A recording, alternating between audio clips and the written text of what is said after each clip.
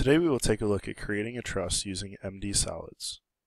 First, we will start by setting up the grid using the Truss program. The first thing that it's going to ask you is to set up the grid spacing. For this particular example, we are going to use a grid spacing of 3.25 inches in the X direction and 3.25 inches in the Y direction. Down here, you can set up the number of grid spaces that you would like in each of the X and the Y directions. When you are happy with your selections, simply press the OK button in order to generate your grid. Over here on the left, you will see that you have limited options in order to create your trusses. You can either create or erase a member, support, or load that you apply to your truss system. We will start off by drawing the basic shape of our truss. For this first example, we are going to draw a triangle. Note that I have the create selected as well as members. This will allow me to draw my beams. The first beam is going to go diagonally across a single box. Note that it will also give you the angle at which the beam is to the x-axis. We're going to draw diagonally across another box and then finally across the bottom. This truss is now 3.25 inches tall and 6.5 inches wide. Next, we will add supports to our truss system. We will use a pin over here on the left side.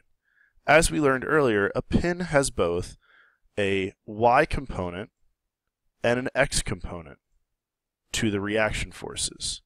And we'll use a roller here on the right side.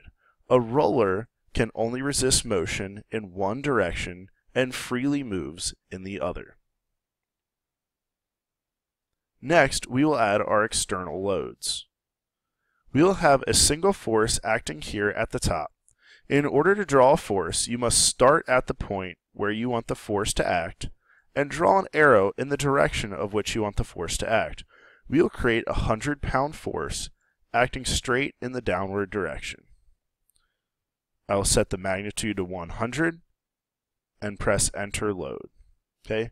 The arrow will fix itself and 100 will appear. Notice there are no units, but the default units for the program are in inches and pounds.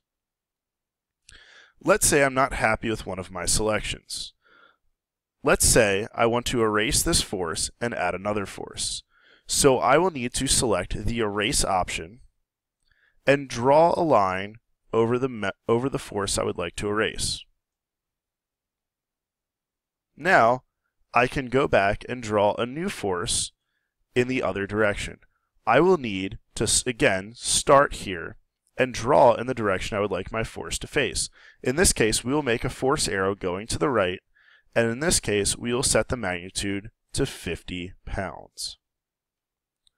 Once I am happy with my selection, I can press the compute button, and it will generate all of the reaction forces. Again, there's two reaction forces, one in the X and one in the Y direction here at my pin, and only a single reaction force here at my roller. It will also tell me the force that is acting in each one of my members, and whether or not that particular member is experiencing tension or experiencing compression.